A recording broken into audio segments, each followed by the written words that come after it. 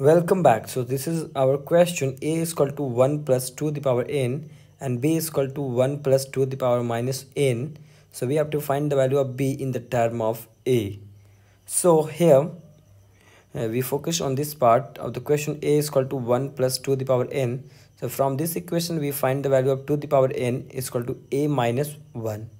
So now we focus on this part. B is equal to 1 plus 2 minus n, and here is b is equal to 1 plus, and this one is 2 to the power minus n can be written as in the inverse form because there is a minus power. So here is it can be written as 1 by 2 to the power n. So now we put the value of 2 to the power n. So that is 1 plus 1 by a minus 1. This one a minus 1. So it can be written as b is equal to, there is a LCM a minus 1 and here a minus 1 plus 1. So there is 1 and 1 cancel because there is a minus and plus.